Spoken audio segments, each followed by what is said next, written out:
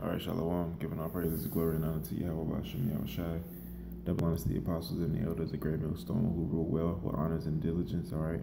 And peace and salutations to every brother preaching the truth throughout the four corners of the earth with truth and sincerity in their hearts. All right, for the love of the gospel.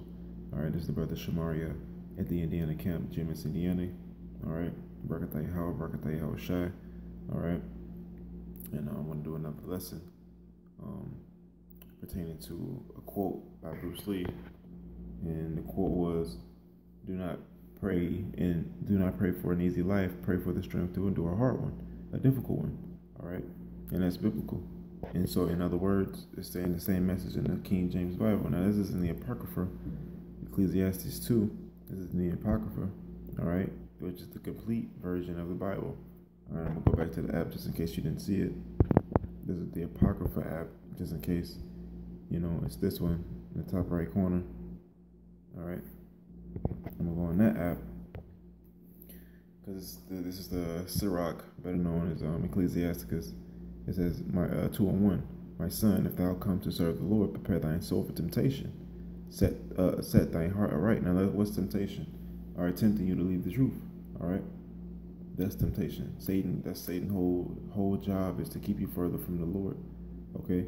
So if you endure temptation, it's like when you come to serve the Lord, prepare thy soul for temptation. All right, so prepare to go through hell to bring you out of the truth. Verse 2. It says, "Set thine heart aright and constantly endure, and make not haste in time of trouble." All right, how do you set your heart aright? You follow the law, statutes, and commandments, and you put your entire trust into the Lord. All right, you put your entire trust into the Lord, and you follow His law, statutes, and commandments. All right. That's how you set your heart aright. You follow what He said. It says, "and constantly endure," and that's in His word, man. Like it says, "and constantly endure." This is Matthew chapter 10, verse 38.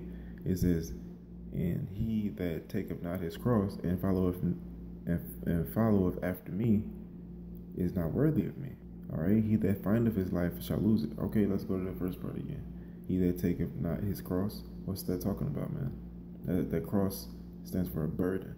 All right. "He that taketh not his burden is not worthy of me." All right. And I got a precept for that, and I just read to you a precept for that in the Apocrypha and Ecclesiasticus.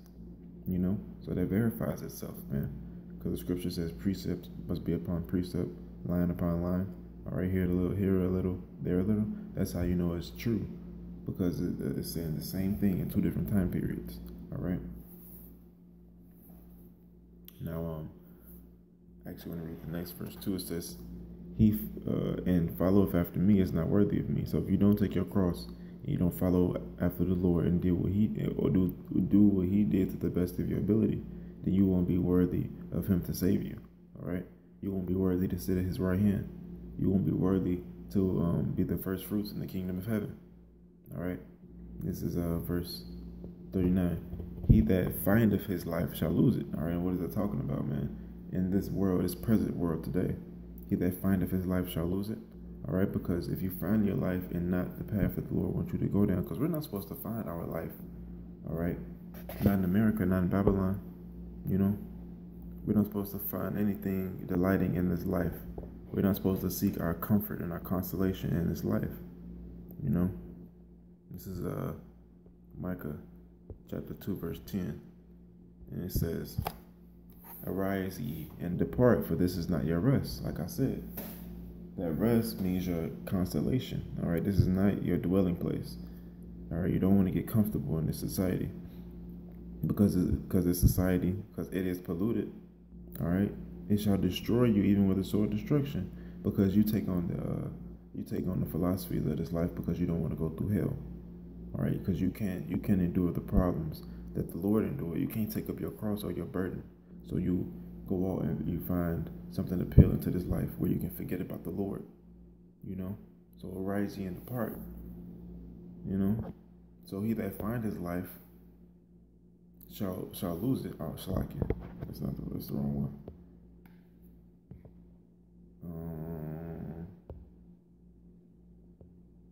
He that findeth his life shall lose it, and he that loseth his life for my sake shall find it. All right. he that loseth his life for my sake, for the Lord's sake. This is in red. This is Yahweh Shah speaking. You know, which the world ignorantly calls Jesus Christ. All right, this is Yahweh. This is Yahweh Shah Mashiach, which in translation in English it would be Jesus Christ. You know, it's he that findeth his life shall lose it, and he that loseth his life shall find it. Shall find it because we in the kingdom of heaven. That's gonna be true living. You know, that's gonna be real living. That's gonna be true living. You know. Back to that Sirach. It says, set thy heart aright and constantly endure, and make not haste in time of trouble. So don't rush and try to get it done just because you're going through trouble. It says make not haste means be calm. Rely on the Lord. When you rely on the Lord, you know, you're going to worry a little bit, but you got to beat that. You got to fight that. You got to not worry about it and put it all into the hands of the Lord. Now you still got to work towards it. You know, you still got to put in effort, all right, to get out of the hell you in, you know.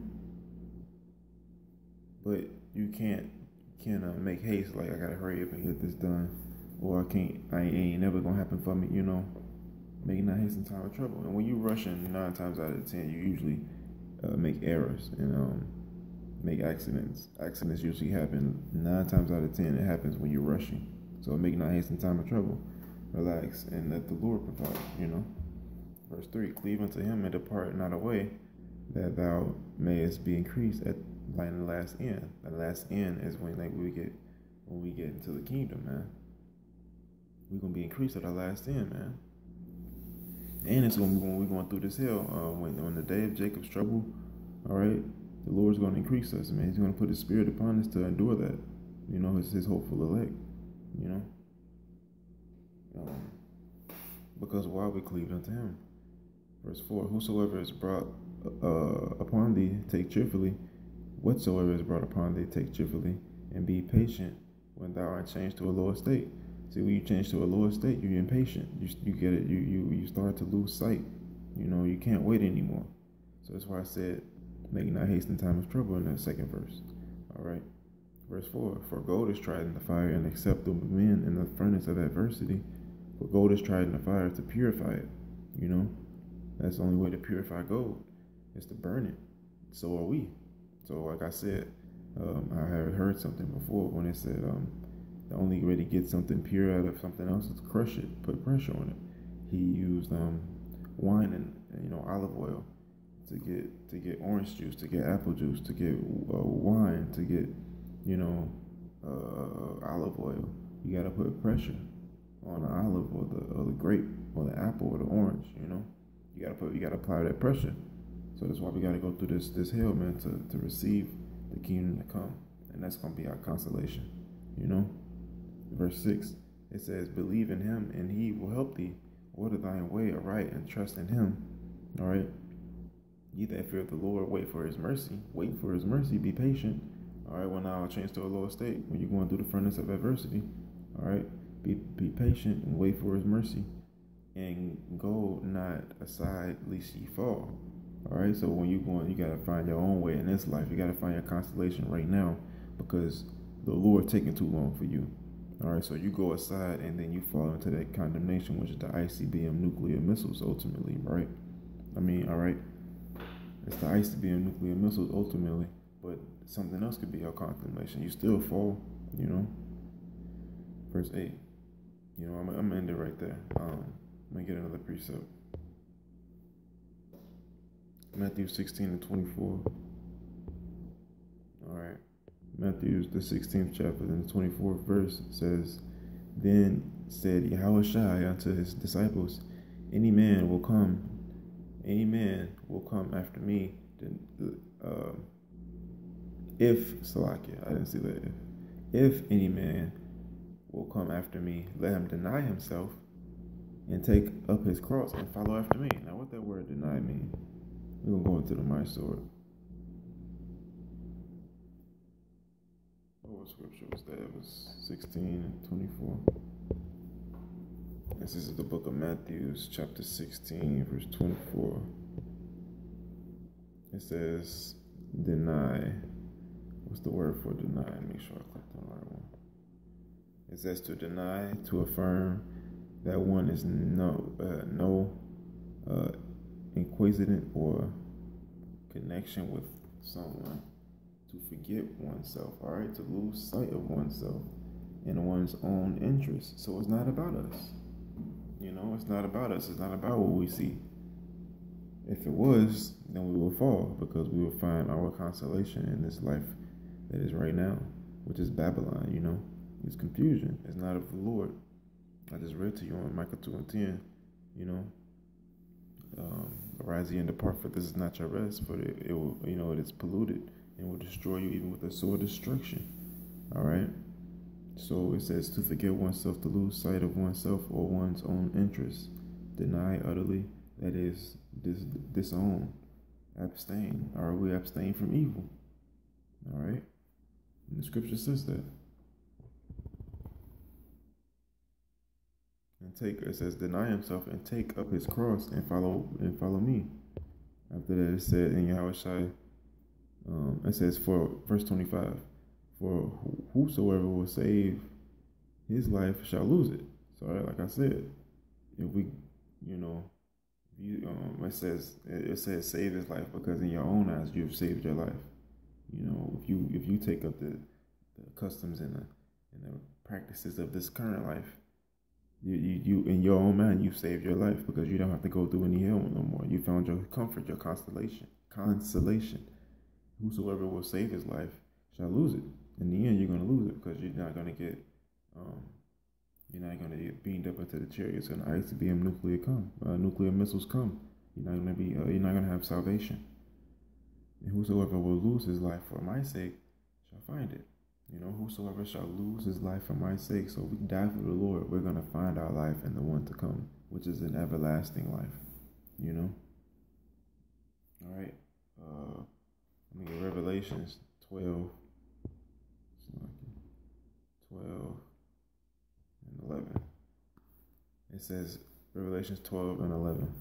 And they overcame him by the blood of the Lamb and by the word of their testimony, and they loved not their lives unto death. All right, what is it talking about? It's talking about the prophets, man. They overcame him by the blood of the Lamb. They were saved through Yahushua, by the word of their testimony, giving testimony to the Lord, man. Still going on the highways and byways prophesying, giving our testimonies of how the Lord delivered us from every, different situations. We're confessing our Savior openly, all right? And they love not their lives until death, That's what it means to deny yourself, man. All right, 2 Timothy.